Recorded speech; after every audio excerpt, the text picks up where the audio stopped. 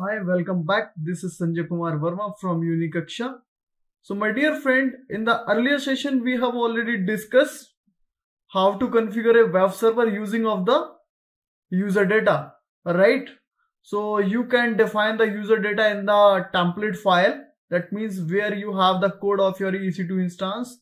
That means you have all the resource detail in the file and where you can inject the user data, and when you are going to run the template file, right, then your instance will be live with your user data. But now what I do not want share the user data in my template file. Might be I have a script, right? It's a .sh script, so my script is separate, so I want to inject my .sh script with my Terraform template file, right?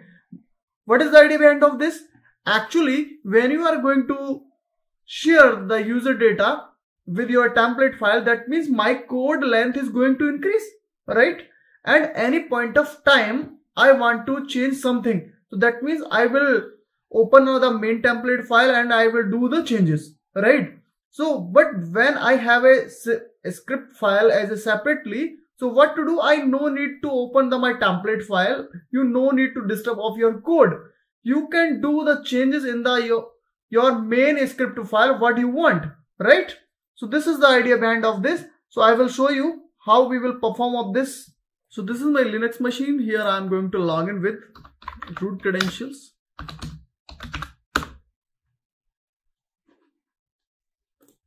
So now do the ll. So right. So I have the code. So first of all, I'm going to jump inside the Terra data directory, right? So here I have my code.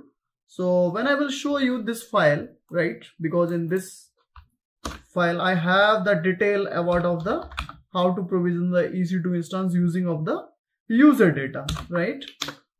So now you can see this is the way. For example, this is the code. This is the name of your machine. This is the AMI. This is the access key. And here you are going to inject of this information, right? So my code length is going to increase. So what I want, I do not want to share this detail in this file, right? This is the main template file of my EC2 instance, right? Using of this, I can provision the resource. So what I want to inject the detail from other file, right? I do not want to share this kind of detail in the main template file. So I will do, right? So now let me go the outside from this, correct? And where is my code? Just a second. Let me jump inside the cd ec2, right? So this is the file install underscore apache.sh, right? So vim, you can view of this content, right? So this is the script, correct? So I want to inject this file. So let me come out from this and let me create another directory, mkdir, right? You can create any directory like Unikaksha, correct? And again jump inside the ec2 and copy this file install.apache inside the Unikaksha, correct? Go outside and jump inside the Unikaksha. So now you can see file is available, and let me do the cat of this file. So you can see when this script is going to execute, so first of all it will install the package, that's Apache package httpd, right? Then it will create a file using of the echo web server using Terraform, right? And this output should be available inside of the var www.html index.html file. After this, you have to start the Apache service. That you have to enable this service permanently, correct? So now this code is available. So what to do? Let me write another code where I will write a code that means how to provision of the EC2 instance, right? So in that template file, I will not share this detail, correct? So let's see. So let me go inside my Unikaksha folder, right? So I have copied the EC2 templates. You can view this code. This is EC2 template. So in this code, I don't have any kind of user data. So now point is that how to inject.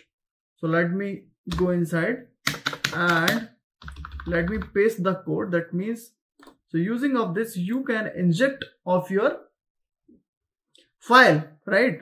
The parameter is data template file, which name is web user data. You can define any name, right? Template file, that means this is the name of your file, right? After this, you can inject. You have to share this detail for your EC2 instance.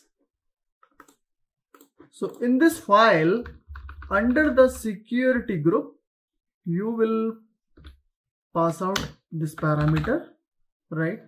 User data, right? That means it will point out of my template file, data.template, right? Underscore file. This is the name of my file, rendered, correct? So like this you can. So here you can see I didn't share the user data. So what to do? Let me do the save of this code, correct? And my dear friend, now you can see provider is not available in this file. So first of all, let me copy the provider, because when you don't have the provider or credentials, you are not able to execute anything. Terra data, and here the file cp provider.tf, where you are going to assign the absolute path Unikaksha, correct? Again jump inside the Unikaksha folder, right? Provider.tf is there. So my dear friend, first of all, when you are going to run the Terraform validate, then you will get the error. So you have to initialize the plugin Terraform init. Internet should be connected, otherwise you will get the error.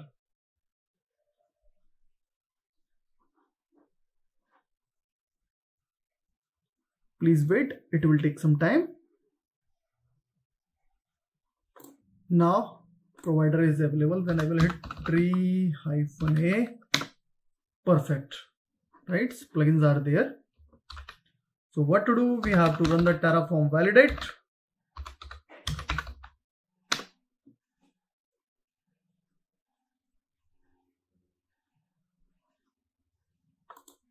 So I am getting this error. Why I am getting this error? Because when I will do the LL, because security group is not available in this.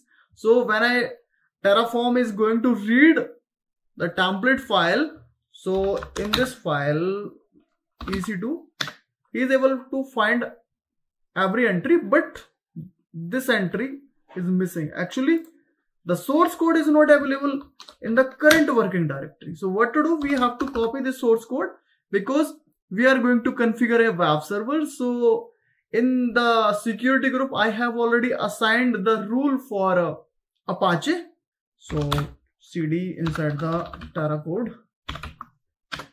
I think I have the security group. Yes, cp security group. Let me do the copy, because my dear friend, one time you have write the code, so you no need to written the code again and again, right? So you have to follow a smart process.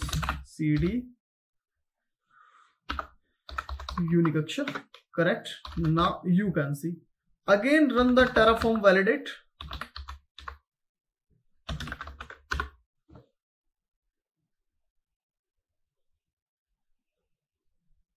Perfect. Now you can do the dry run Terraform plan, correct?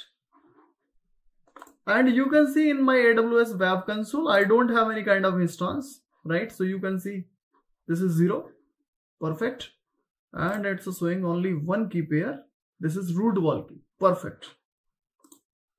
So I think I have already shared the same key pair with my EC2. Yes, root wall, perfect. Then now Terraform plan.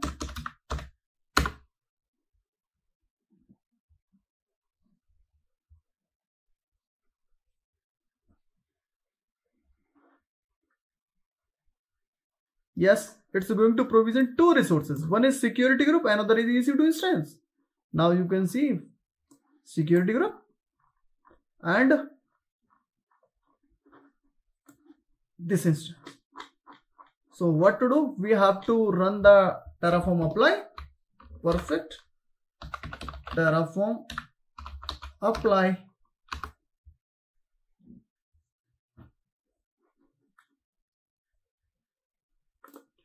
Yes, we have to do the yes.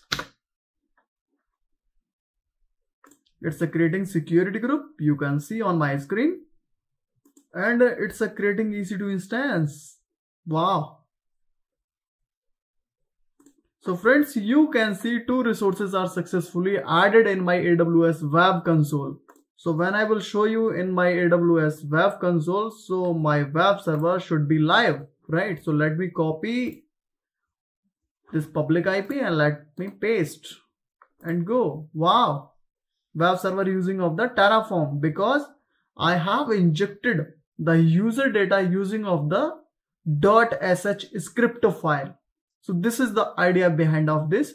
So that's why in the production environment, always you have to put off your user data in a .sh script file, right? So you no need to share your user data in the main template file. So any point of time you can do any changes, right? For example, this is the file. So you can make the changes in this file what you want. For example, you want to install the another package. Yeah, it will be executed, right? So like this, you can perform of your task. So thank you so much.